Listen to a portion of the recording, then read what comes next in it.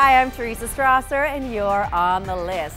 The Towson Tigers have roared their way to the football championship game, and if you can't make the road trip, Nikki Mayo has some hometown tailgating tips around Baltimore. At number 1.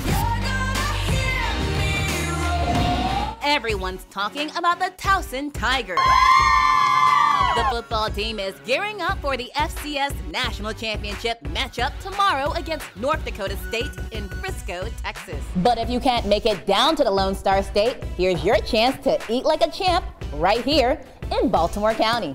There you go. Thank you. The Tiger Tailgate kicks off tomorrow morning here at Bill Bateman's Bistro on campus. It's going to be crazy here. It's bigger than Ravens Super Bowl for us. We've done a nice black and gold jello shot for everybody to do. We give those out when they score. There's also the Towson Hot Bagels football player sandwich, and you can wash it all down with a Towson Tiger peanut butter and chocolate milkshake at Uncle Wiggly's. At number 2, if you want to whip up some sweet tailgating treats. When it gets cold out and you walk into a house and you smell anything baked in chocolate, it just makes you feel good. American Baking Competition winner Brian Emmett made his way to Baltimore.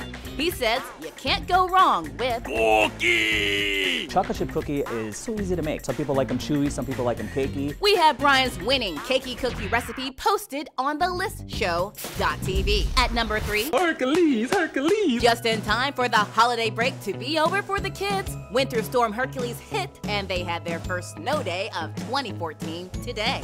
While the temperature outside was frigid, Facebook and Twitter were burning up with videos and pics. From kids playing to beauty shots. The Babe Ruth statue even got in on the act at Oriole Park. Now you're caught up and clued in to what's happening around Baltimore. I'm Nikki Mayo.